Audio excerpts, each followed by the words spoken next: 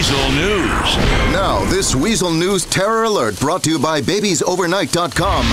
Chaos at the bridges, citing a suddenly increased terror threat but giving no further details. As a precautionary measure, police have shut down most of the major bridges in the Liberty City metropolitan area, resulting in major traffic problems and some stranded motorists scuffling with police. Mike Whiteley on the scene.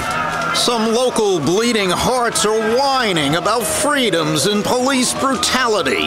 One resident said after his scuffle with police, he's a changed man. Hey, have you ever had a night stick up your ass? Well, I have, and it gives you a real clear mission on how to treat people in the future. By the Broker Bridge in the fish market, I'm Mike Whiteley, Weazel News. Firearms news brought to you by Patriot Beer. Mayor Ochoa is launching a crackdown on the sale of illegal firearms. Maintaining a ban on the sale and possession of weapons in the city, he's also going after shops in other states that are providing illegal gun dealers with merchandise. Residents in South Bohan spoke out. Someone has to stop these inbred rednecks from flooding our city with illegal weapons. You hear me, rednecks? Allison Mayberry, Weazel News. This is Weazel News.